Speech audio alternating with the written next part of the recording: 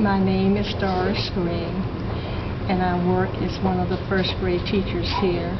I have been working in the program here, I guess it's been about 8 years. It's a tutorial program where we help the children do their homework and they do reading.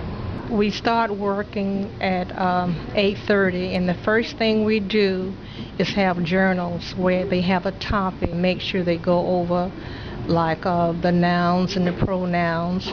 We do the math drill with the flashcards. A statement is a sentence that tells something. Okay, if it's a statement, you're going to put a what? Period. Because I am a retired teacher, I know that before they can learn, they must be focused, they must listen to the teacher, and they have to have self-control too. So this is important. I tell them it's just simple things like please and thank you.